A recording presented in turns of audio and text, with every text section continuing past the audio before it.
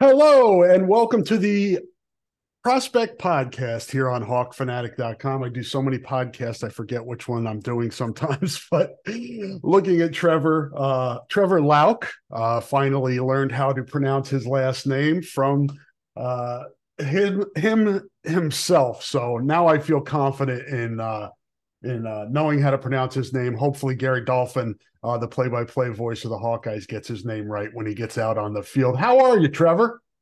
I'm good. Thanks for having me. How are you? I'm doing great. Thanks for coming on with us. And you get here this weekend, right? How are you? I mean, what's kind of the emotions right now, knowing that you start college in a few days?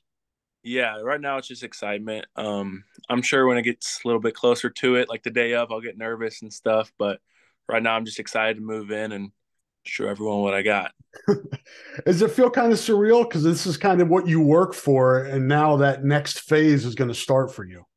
Yeah, definitely surreal. I mean, you go through the recruiting process and you're just trying to pick a school, but then when the time comes, you actually have to move into the school. It's kind of funny. And then all summer I've been working, and I know that I'm working for this opportunity, so I'm excited. Some background for folks here. Trevor is from Indianapolis, Roncalli High School. I covered a Roncalli game once. It was a playoff game.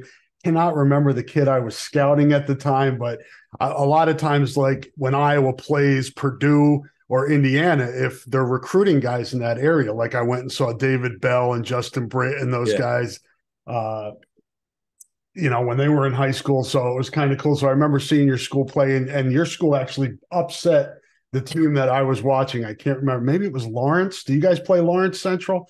Probably Uh, we not.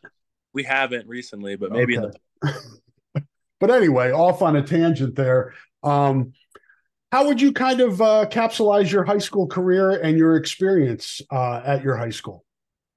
like football wise. Yeah, just overall, socially, just kind of how you feel it prepared you for, as we talked about, this next step. Yeah, I feel like it prepared me really well. I mean, I come from a winning program at Roncalli. We have 10 state championships. My dad won one at Roncalli in '93. Wow. I was lucky enough to win one in 2020 as a sophomore. I played 3 years of varsity. I lost 4 games. So, I mean, when you think about that, I mean, it's good that you win so many games, but when it's like that, you can only remember. I mean, I only remember the losses, which is sad. But I mean, from the winning program and the tradition wise, I feel like it kind of related to Iowa, the program wise, the stability, and I think it set me up really well for the future. Academically, what are you going to study in college? Do you know yet? I'm a major in business, so just because I really don't know what I want to do yet after, so just keep my options open. Why'd you choose that field? Just kind of have an interest, just kind of find out Yeah. what it's like. Yeah, I have an interest in it, and the categories I took some things like that in high school, and I just feel like I was naturally good at it. So I just want to continue seeing if I really do like it.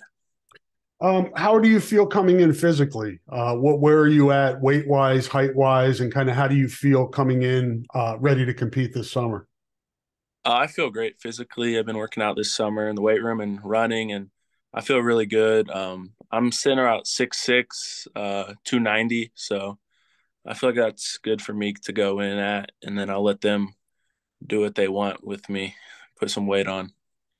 How do you approach this, Trevor? Do you go in saying, let's just see what happens? Do you go in, with the mindset, I want to play right away? What's your approach to this? More of the first thing, just see what happens. I know that we're gonna have an experienced offensive line this year. I don't have any expectations to play year one, but I mean, I feel like if I can help the team, obviously I want to help the team, but I just want to come in doing everything I can to get better and then eventually help the team.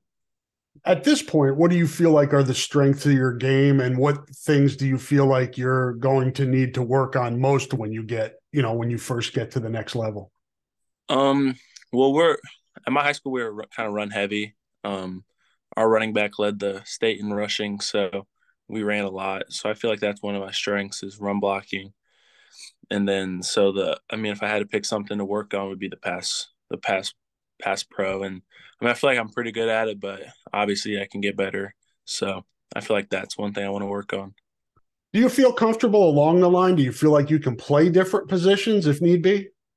Yeah, I feel like I could play anywhere. I have played anywhere. I feel like I can. I haven't played center, but I guess if they needed me to, I would do it.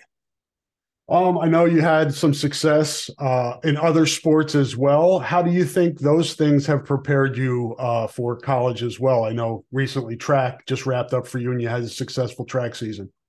Yeah, for sure. They have definitely helped. I mean, just they're not. I mean, I don't know if the help is. I don't know how to put this. They just help me as an athlete. Obviously, they're not going to help me. Throwing a shot put's not going to help me in on the football field, but as an athlete and playing basketball, it all just helps me stay in shape. My footwork gets better. I'm constantly competing against others, so I feel like it has helped a lot. I hear a lot of people say that you can train off season for football, like just play football and train all season long and devote your time to that sport. But there's something to be said for competing, right, in Yeah, live action, whether it be throwing the shot or going for a rebound. yeah, yes, yeah. I agree 100% with that. Um, just background wise, was football always the sport for you? You're a big guy. So was that it? Or when you were younger, I'm like little Trevor, 8 Yeah. year old. What was kind of your favorite sport and what kind of eventually led to football standing out? Well, yeah, when I was younger, like what did you say, 8 years old, Yeah. I played all three basketball, football, and baseball. And I never really had a favorite. Whichever was in season, that's what I would work hardest at, and that's what I would go put all my effort towards. But and then I'd say I didn't really have a favorite sport until sophomore year. That's when I started to really focus on football. After the state championship, I was like, I started on the line, and I was like, this is fun. I think I'm pretty good at it. I want to work hard at this. When did the recruiting attention start and kind of how did that build? It started after my sophomore year. Um, Really, it was kind of weird because like you would think you'd start with some phone calls and stuff, but mine just started straight off with an offer. Um, Kentucky was my first offer, and then ever since then, it was about 2 years worth of calls and texts and recruiting and visits and stuff. So it was good. Did you enjoy the process and kind of how did you sift through things? Yeah, I enjoyed it. I mean, I don't really, I didn't really think about like committing early. I knew that I didn't want to be that type of guy to commit and then decommit. I wanted to be, when I committed, I wanted to be 100% in on it. So I enjoyed the process and took my time with it and made a final decision of Iowa, which I'm very happy with. You officially visited Michigan State and Iowa. Was it down to those two? And what kind of separated Iowa, if that was the case?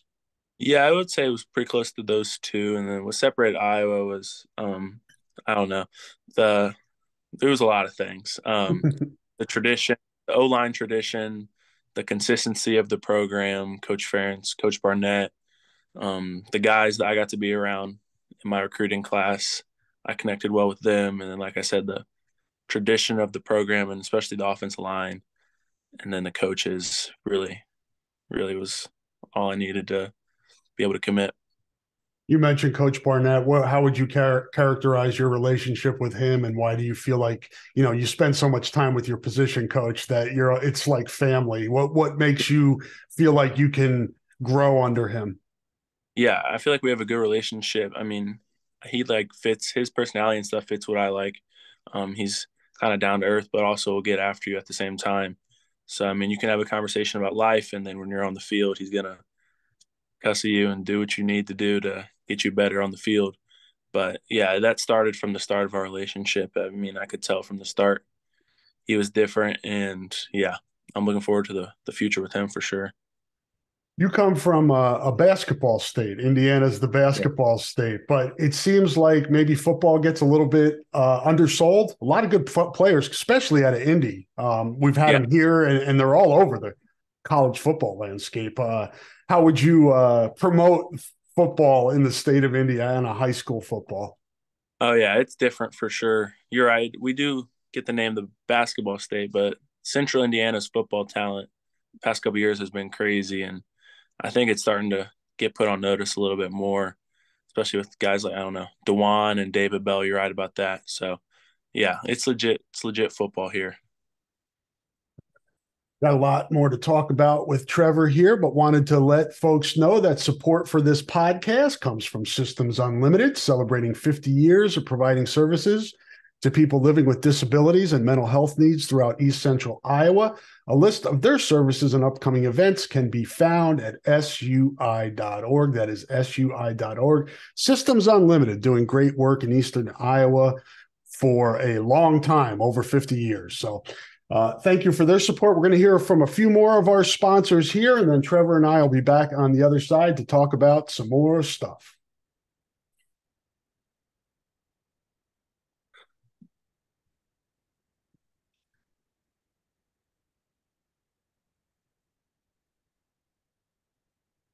And we are back here on the Hawk Fanatic Prospect Podcast, joined by Trevor Lauck from Indianapolis. He will be here in a few short days to start his Hawkeye career on the offensive line.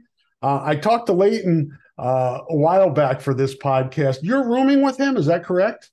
Yes, yes, we are. What's that bond like? I mean, you guys are from the same area, of the country, and now you get to kind of grow together here. Yeah, it's cool. We've like known of each other since probably eighth grade, and then as the recruiting process started, we got to become a little bit closer. And then obviously he committed first, and then when he committed, he was always in my ear about committing and wanting to come and be teammates together. So and then obviously since I committed, we've gotten a lot closer, and we're rooming obviously. So it's gonna be fun. I'm looking forward to it.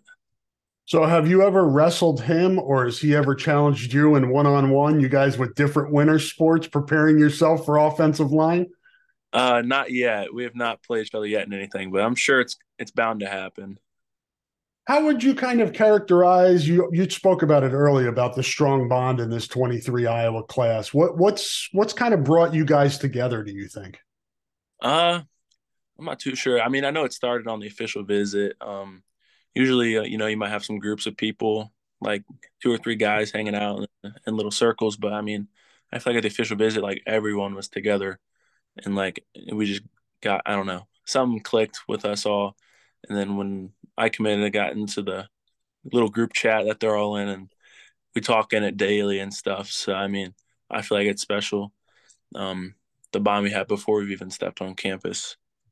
Not to give away private conversations, but what do you guys talk about? I mean, what are the conversations like topically, and just what's kind of is it just common I don't know, interests, things like that? Yeah, it started off like just common interest. I mean, it's Snapchat, so like people are going fishing, they'll send pictures of fish they catch.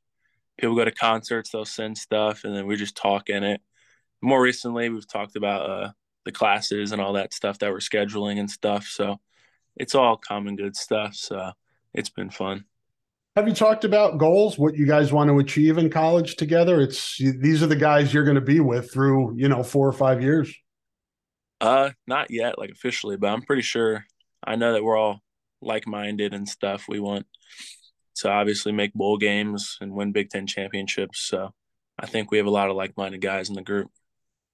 It's such a different landscape now, Trevor. When you committed, you didn't know, or even when you signed, you didn't know that guys like Dejan Parker and Rusty Feth are coming out of the transfer Yeah. portal. There's NIL, there's all this other stuff.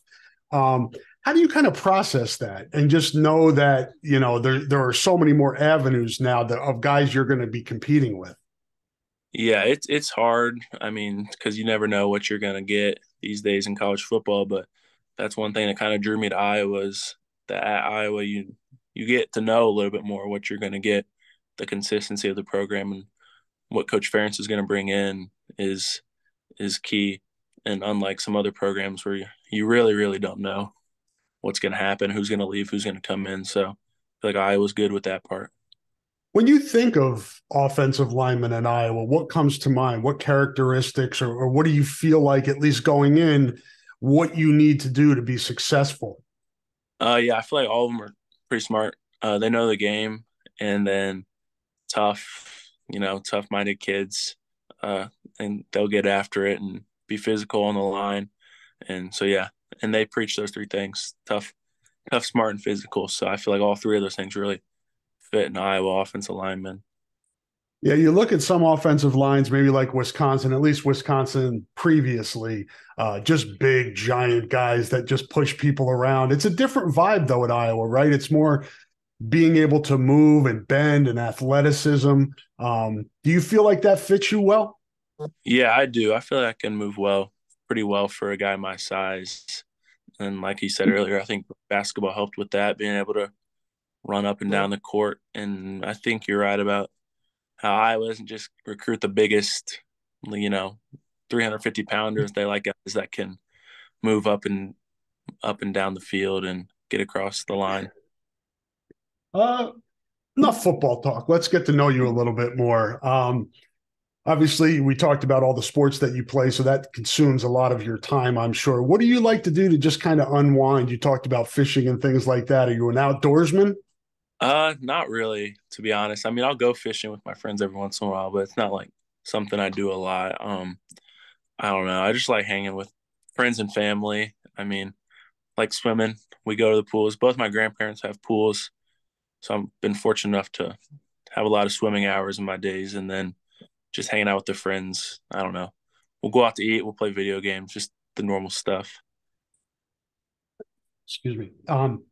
Video games wise, what are your go-to games? I just play NBA and Madden, just the sports games. I'm not never got into like the Call of Duty or anything like that. You talked about going out to eat. Do you have some favorite restaurants or types of food that you enjoy? I mean, if I could pick any food, I'm going with wings. My friends all we like Buffalo Wild Wings. There's one like 10 minutes away from my house, so we'll go there a lot. And then more recently, Chicago's Pizza. Um, during the weekdays, they got a nice little buffet, so we'll go in there and Do some get a damage. yeah, do some serious damage. They throw you guys out of there after all. No, I don't know. We run them out of business, I would think. um, we have there's a Buffalo Wild Wings right downtown Iowa City, which you probably know. Yeah, I saw it there. I was excited when I saw that for sure. um, what type of family do you have? Big family? Do you guys, is it close knit? Just kind of describe what your family situation's like. Yeah, I have a close knit. Immediate family. I have two sisters and a brother, and then my mom and dad. But I have like 20 something first cousins, and we have family parties pretty often, pool parties and stuff. And they're all really supportive and always come to all my basketball, football, track. They come to everything, so I'm super thankful for them. And yeah, big and close knit family. So very thankful. You talked about your dad being a football player. Are athletic throughout, athleticism throughout your family? Yeah, yeah. So he played baseball in college, but Where do then you my play? uncle he played like JUCO at like Lincoln Trail, and then he played at IPY. So Okay, cool. and then my uncle played at UIndy, University of Indianapolis football, and then my grandpa played football at Notre Dame. Who's that? What was your grandpa's name? Chick Lauck. Chick Lauck. Okay. Yep. Well, I'll have to research that now. And I know people listening to this podcast probably will too. Yeah, for sure. He was on the '66 national championship team, so it's Nice. cool. Yeah, it was cool. Um, how about just, movies, TV shows, books, things like that to kind of unwind a little bit? You into that stuff? Uh, Not really books to be honest, but the movies. Let me think. Shows. I liked The Office in like eighth grade and freshman year. I watched The Office, but kind of got old when I like watched all of them. Um, but then more recently, just the new stuff that comes out. Movies. I like the Draft Day is my favorite movie. I don't know. I just think it's cool. I watch it every time around the NFL draft, and so yeah, I'd say that. But I don't know. Stranger Things is cool. Outer Banks is cool. just whatever's popular at the time. I might give it a watch. I'm not super into the Netflix and all that. Yeah, you have plenty on your plate and a lot to do, so it's probably not a lot of free time for that stuff. How's your No. family feeling about saying goodbye to you at least for a little while? That's a big stage in life, man. Going to college and moving out of the house. Yeah, they'll probably be pretty emotional about it, but I mean, we're just trying to, take everything in the last couple of days, do as much as we can. We're going out to dinner tonight, so it's good, but they'll be all right. I'm sure they'll come and visit, and then obviously on the breaks, I'll be back here and hanging out with them. So they'll be sad at first, but it's gonna be worth it. It's all gonna be all right. Where you are, I mean, you got Indiana and Purdue and Notre Dame, and now you're trotting around with Iowa gear on. Have you been able to convert any friends and family? Oh yeah, I mean, I have a good amount of friends that have some Iowa gear now, so I'm trying to convert, and a lot of my family. I feel like everyone has at least a shirt, so I'm doing the best I can. Yeah, I'm sure that'll pick up as you get here and time moves on. I like to give you guys a chance to kind of say something to the Hawkeye fans. I know fans have told me they're looking forward to your career starting. What would you like to tell Hawkeye fans before you get here, and kind of what your I guess goals are and motivation for joining their program? yeah. So I mean, I'm gonna come in working hard every day. I mean, I'm excited to get into the development of the program. I mean, I feel like I have a lot of potential, and I feel like with the weight room training and all that, I feel like I can become a really great player for the program. And looking forward to making an impact as soon as I can. And I'll just do whatever for the team. Like I said, I'll play tackle, guard, or center, D line. It doesn't matter. Wherever we need me, I'll go. And I'm just looking forward to winning games, winning bowl games. I want to win a Big Ten championship, and you know, do everything I can while I'm there for however long. Music to the Hawkeye fans' ears, championships and winning and versatility and a willingness to compete. I think all of those things are great and definitely make you a good match for this program. And we look forward to seeing you when you get up here, Trevor. We appreciate you being on the podcast and we wish you the best of luck. For sure. Thank you very much for having me. All right. We'll be back soon with another Prospect podcast. Thank you for listening, Hawkeye fans. Thank you to our sponsors, and we will talk to you soon.